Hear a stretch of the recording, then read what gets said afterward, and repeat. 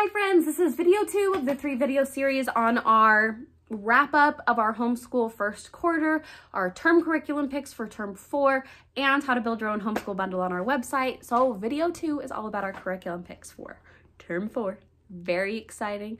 I'm going to quickly go over number 1, how short are our terms, why are our terms that short, and then just get down to the nitty gritty of what are we choosing for our almost 7-year-old. He turned 7 in 4 days. So I'm just going to, our 7-year-old and 8.5-year-old, because she turns 9 in 2 months, what we're choosing for them, kind of what grades they are, and how we don't really care about the grades. So keep watching if you want to find out. Oh, and don't forget that we have 3 other curriculum term picks videos for this year if you want to go through those. Okay, let's do it. All right, like in the other video, I'm just going to scooch on over here because I actually made a free curriculum term pick schedule if you wanted to do the exact same thing as us. You don't have to.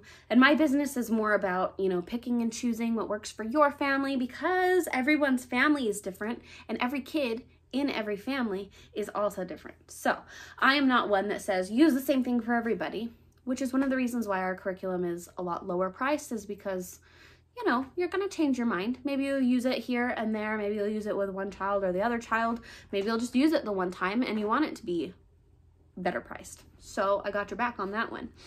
I'm going to go ahead and show you. So first of all, here's curriculum term picks for term 1. Okay, and then for term 2, and then for term 3.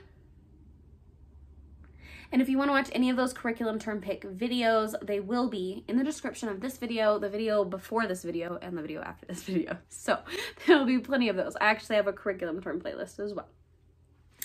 But here is the picks for curriculum term 4. So I'm just going to briefly talk about these, and I'm also going to pull up some look-throughs on the screen for you here, as well as having the links in the description. But first I'm going to stop and say, please subscribe. Please like and comment on this video. Ask me a question. Tell me about yourself. Tell me if you want a giveaway like I mentioned at the end of the last video. I'll mention it at the end of this video too if you stick around.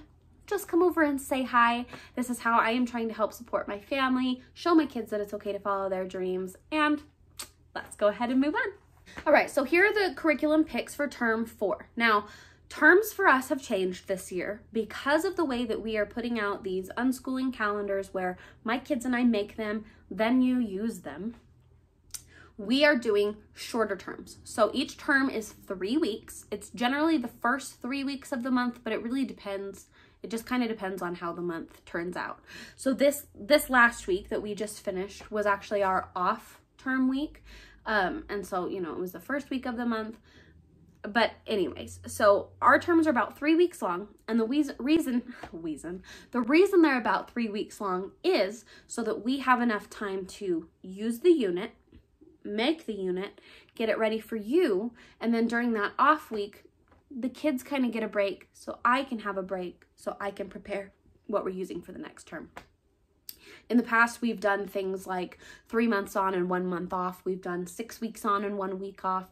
I really like the 3 weeks on and 1 week off, because even though it's 1 week off, it's really not. It's just maybe a little bit less structure. And then it keeps it short and sweet. So the kids are like, Mom, when are we doing school again? Like they were just asking yesterday. I had a really bad migraine the last 2 days. And so we didn't do our reading, even though we usually do read on our off weeks still. They were like, Mom, when are we going to do that again? And I was like, oh, don't worry. We'll do it on Monday. So it keeps it short and sweet. So they are still begging for more.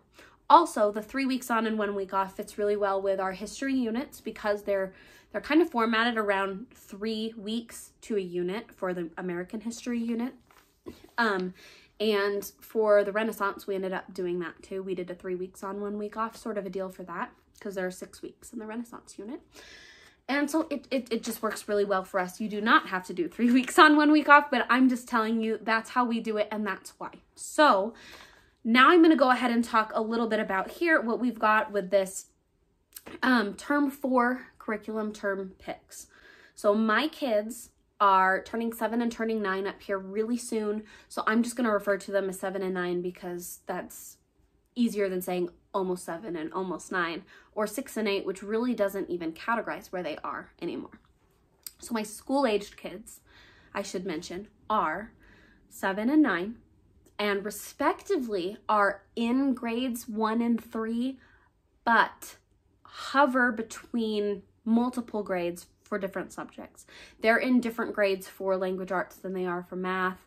Science and history, we don't usually do grades. It's just whether it's elementary, junior high, or high school. And because of their age, it's elementary. So my 7-year-old is in 2nd grade math. He's still hovering in like kindergarten to 1st grade English language arts because he has dyslexia and he struggles a little bit with writing and stuff like that.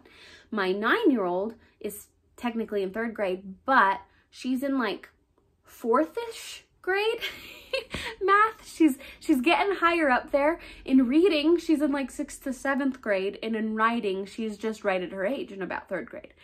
So it depends. So we don't really use grade levels. They're just in elementary, and we just you know, move to the next level as we go. So what we're doing is, for this, we have unschooling math, and we're focusing on fractions and, what did I say, graphing this month. So really easy, just mostly fractions and graphing, which all has to do a lot with cooking, which fits really well into the budgeting and stuff that they're learning too, that you'll also find in the graphing unit. For our book, like I said, we're reading The Secret Garden. If we finish The Secret Garden before the end of the term, I'm not sure what we're gonna do yet, but we'll see. It'll just depend on what they want to do, probably. And the writing that they're doing is lowercase writing. However, this week we're going to be doing kind of like a test where I'm just going to ask them to show me what each letter looks like, and the ones that they have either trouble recalling quickly, those are the ones that we're going to focus on this month. Then science. Now, you guys, I just released the bugs unit for you guys for science. We're starting on our garden unit so that will be ready for you on May 1st, which May in our house has been garden schooling month for like 4 years. So that's why I chose the garden schooling for May 1st. And even though we're technically using it ahead of time, May is just garden schooling month to me. And it probably always will be. So that's also why we're reading The Secret Garden. It's because Secret Garden and garden schooling just go hand in hand. And then you've got math, the science / history / STEAM / art, you know, / recipes is for us garden, for you guys bugs. Math is unschooling math in the kitchen. Language arts is the reading and the writing, and history, we're not really doing history this month. But other electives that we're throwing in there are mostly cooking related. But we're also doing just more life skills, like we're going to be working outside in the garden. I'm going to be having the kids, you know, write the different labels for being outside in the garden, all sorts of stuff like that. So here, this is the breakdown. That's what we're using. That's what we're doing. And you can see all of the links in the description. If you want me to start doing weekly YouTube video giveaways, leave a comment. Let me know if you're interested, and then I'll start that next week. Or maybe what I'll do is, if I get enough comments on these videos, I will just announce the winner next week. Let me know. See you guys. Oh yeah, there's another video, so watch that one too.